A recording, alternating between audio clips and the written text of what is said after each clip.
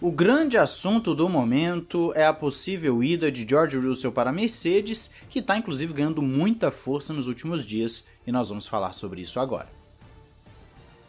Olá amigo do Ressaca Fórmula 1, seja bem-vindo a mais um vídeo, eu sou Matheus Pucci e nós temos um cenário que muitos vêm especulando e debatendo ao longo dos últimos dias, que é a possível ida de George Russell para a Mercedes.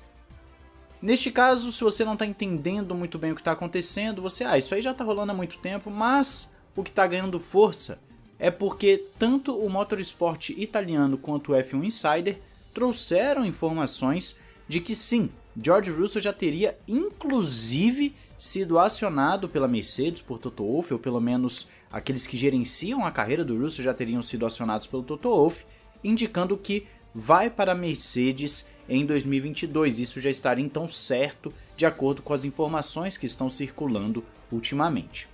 A vaga seria a que hoje preenche Valtteri Bottas. Lewis Hamilton está num processo de renovação de contrato com a Mercedes e dificilmente não vai renovar, só se acontecer alguma coisa muito fora da curva.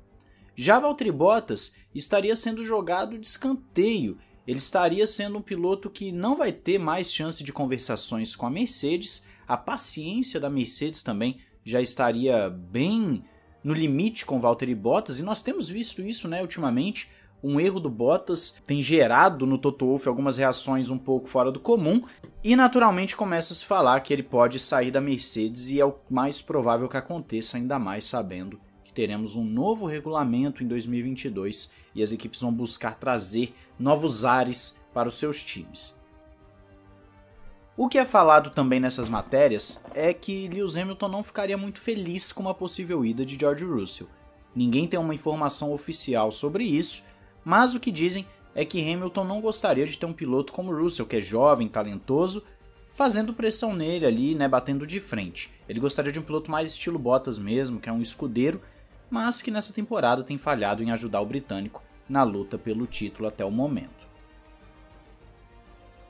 O Helmut Marko da Red Bull já falou que a jogada mais inteligente e óbvia que a Mercedes poderia fazer é justamente trazer George Russell, porque não faz sentido você manter esse programa de pilotos e não utilizar esses pilotos, ainda mais com o Russell, que caso não vá para a Mercedes, vai acabar sendo acionado por alguma outra equipe, com certeza.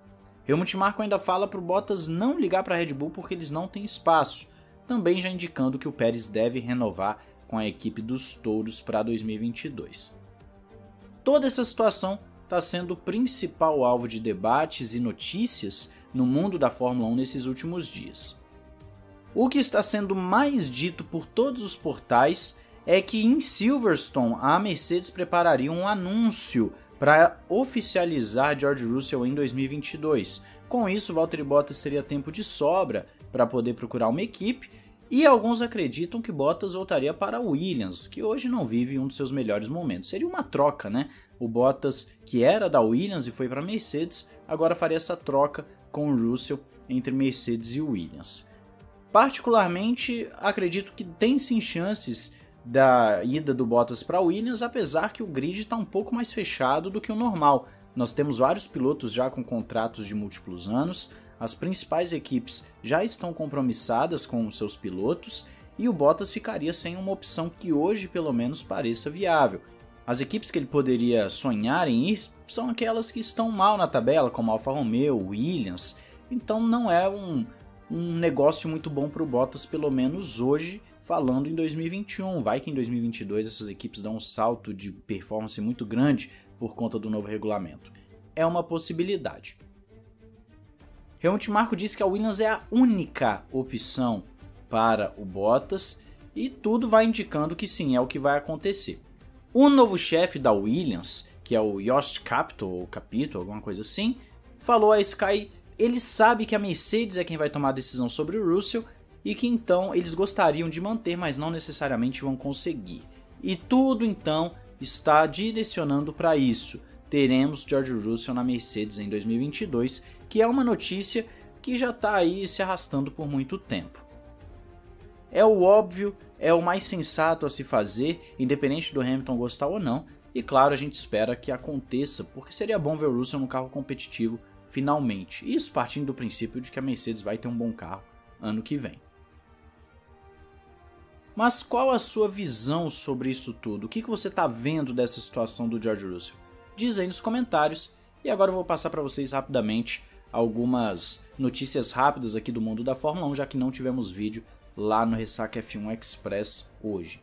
Primeiro que a Pirelli confirmou que as falhas nos pneus em Baku não foram problemas das equipes, ou seja, não foram causadas pelas equipes. Então todo aquele papo de que poderia ser a pressão dos pneus, isso já está então caindo por terra. Temos também agora um novo asfalto para o Grande Prêmio da França e que esperam que esse novo asfalto gere algum tipo de via para que a corrida seja um pouco melhor do que nos anos anteriores. Pode aí afetar o desenvolvimento, ou melhor, a temperatura dos pneus de algumas equipes e gerar mais ultrapassagens. Não teve alteração no layout, mas no asfalto. Então vamos ver se isso vai realmente fazer alguma mudança. Já a Alpine está investigando o seu ritmo de corrida para entender o que não deu muito certo no último Grande Prêmio, mas de qualquer forma a Alpine está querendo vir muito bem para a França, que é um circuito normal, né, um circuito permanente, e de acordo com o que vimos antes dos circuitos de rua, eles podem vir bem sim.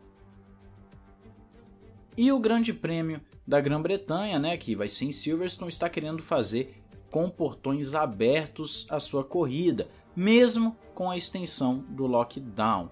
Então nós podemos sim ter uma arquibancada cheia ou várias arquibancadas cheias e com isso, muito provavelmente, teremos uma bela prova, um belo espetáculo para pilotos e para os fãs também. Lembrando que a Fórmula 1 está já estudando essa possibilidade de colocar público em todos os grandes prêmios aí depois da França, se eu não me engano. E muito provavelmente vai acontecer, nem que seja um pouco, né? Algumas pessoas sem ser ali lotado, mas deve acontecer sim essa volta da Fórmula 1 com público, que é sempre legal. O Grande Prêmio do México, inclusive, já está vendo a possível realização do Grande Prêmio em 2021. A situação nas Américas está um pouco complicada, mas ao que tudo indica, pelo menos hoje, os Grandes Prêmios vão acontecer.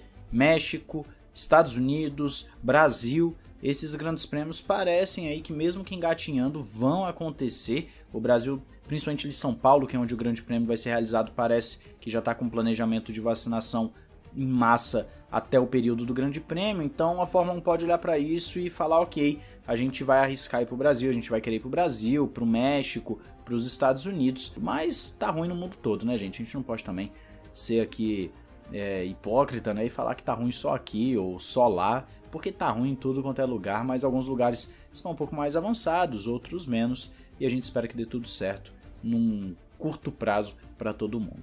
Mas essas são as notícias rápidas passando aqui para vocês. Espero que você tenha gostado desse vídeo, espero aí a sua reflexão sobre o George Russell na Mercedes, que é o grande assunto do momento. Deixe seu gostei, se inscreva no canal, ative o sininho, seja um apoiador, fique à vontade. Um grande abraço, valeu e falou!